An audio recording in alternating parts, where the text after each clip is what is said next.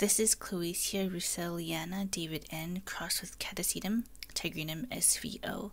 It grows on a shelf in my kitchen in semi-hydro under fairly bright lights, a combination of an LED strip and one T5 lamp. It grows under typical household temperatures in my area, so it doesn't get lower than 16 degrees Celsius and probably no higher than 32 degrees Celsius on the absolute hottest summer day. The flowers are a fairly good size, and I was not able to detect any fragrance when it was in bloom.